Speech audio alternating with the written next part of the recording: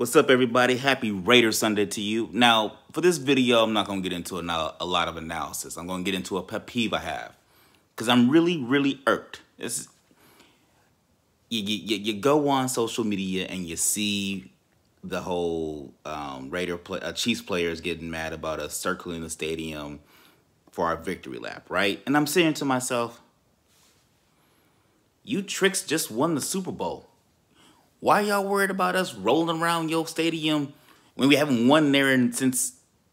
Jesus, I don't remember the last time. Wait, no, I do remember the last time we beat the Chiefs. The last time I actually remember, I don't know if it's the last official time, but it was with Khalil Mack and C.O. Moore. They were on that team. And Charles Woodson was on that team too. And we won, I believe it was a rainy night in Oakland. And it was a Sunday night, and I think it was our first win of the season because we were like 0-8, 0-9, something like that. That's the last time I remember us beating the Chiefs. I could be wrong, but that's the last time I remember us beating the Chiefs. And I'm sitting here thinking to myself, y'all been running the AFC West for like the last 4 years. Y'all won a Super Bowl last year. And y'all mad about one game that y'all lost? One game? This is why, this right here, this is why Raider fans just can't get along with Chiefs fans. Because of this right here. And you know what? I'm glad that they mad about the whole situation. I'm happy. Because you know what? I'm still mad about the whole situation. The post-game Super Bowl press conference. I don't know if any of you guys in the Raider Nation and the Chiefs Kingdom remember this, but it was right after they won the Super Bowl against the 49ers, and they're talking about, oh, man, this going to be the first of many. And Andy Reid, he's chuckling. He's like, yeah, man, this is really good. Yeah. And I'm sitting here the whole time watching this, and I get it. You know, they just come back from 20-plus points down in the fourth quarter. I'd be feeling a little cocky, too. I'd be feeling a little, confident. You did the whole thing, and you came back 3 different times in the playoffs. You had a hell of a run. I give you all full marks. The double salute. Let me hit you with the double salute. But at the same time, y'all gonna sit here and act like the Raiders aren't in the AFC West coming for your neck? The level of disrespect from the Chiefs is next level. So I'm happy. I'm happy that we went to your house. Gave you your first L. Gave you your first interception, Patrick Mahomes, Chiefs. And I'm hoping, for the love of God, y'all, it better be a walkthrough for all you Chiefs. It better be a walkthrough because if this game is close or if we win, y'all don't notice. It's our time. The AFC West is ours. We running it. Y'all step in the back. We in the front. The lights are on us, and we going to the Super Bowl. And it don't even matter if we lose to y'all tricks. Because guess what? Super Bowl, we out here. And I lied to y'all. I said I wasn't going to do any analysis in this game. But guess what? I said in the beginning of the season, give Paul Gunther a little bit of leeway. Because he's had some bad he had some bad showings. But it's going to take around week 8 to week 10 for the defense to really show up and start making plays and being solidified. And you're seeing that. You're seeing that. Interceptions. We're getting fumbles. We're finally getting sacks. And I know it's a big thing with a bunch of players on COVID. Actually, no, LaMarcus Joyner is back on COVID-19. But the several other players who were on the COVID-19 list earlier in the season, earlier in the week, they're off the COVID list. And I was, not going to lie, I was a little nervous. Like, half the defensive starters are on the COVID list. How are we supposed to even compete?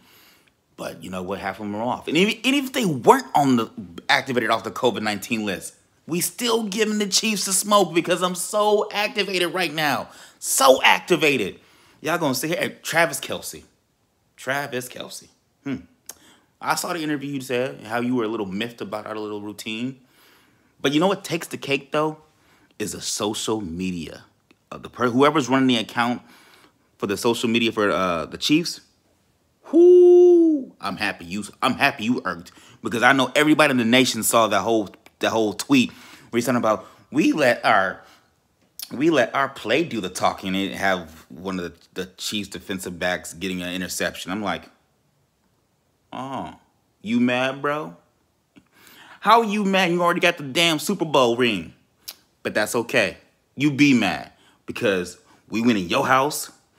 We turned on your lights, went in your fridge, ate your leftovers, drank your favorite beer, and told your wife, your grandmama, why is the food terrible and why are the cookies so damn dry?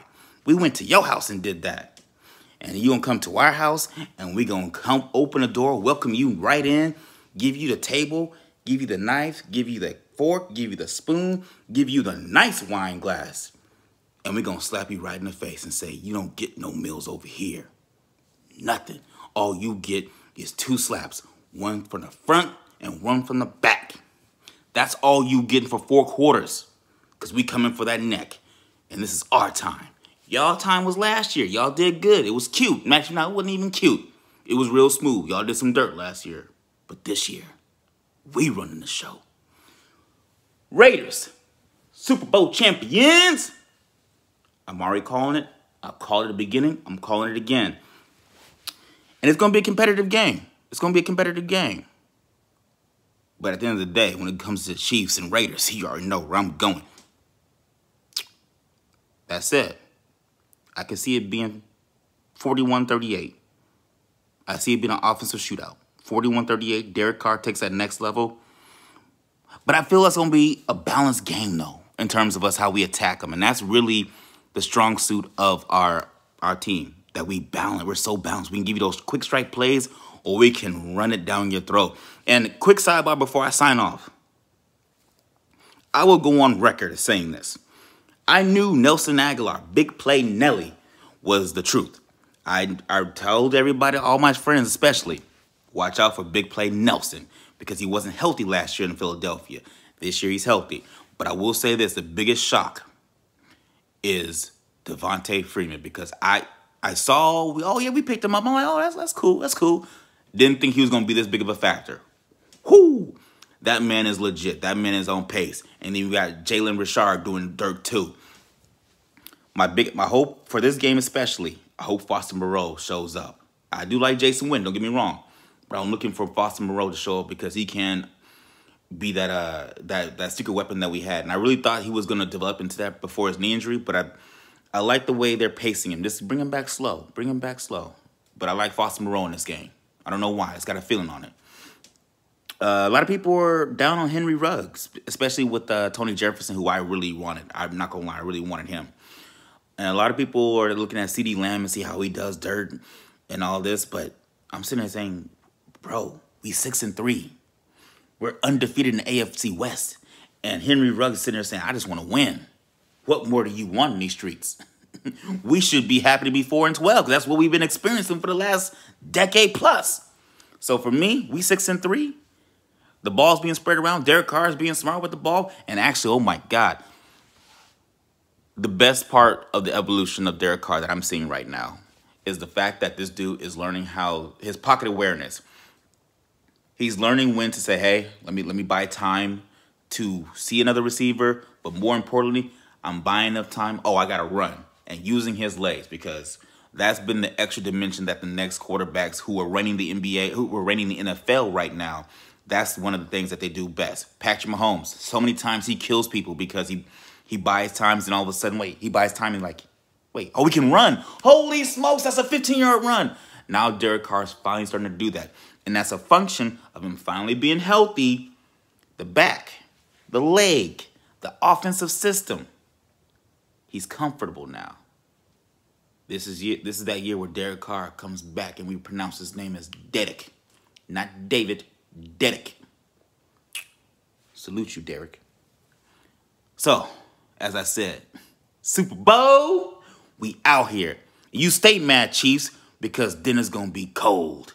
Ain't no sweet invitation in Las Vegas. We coming for that neck.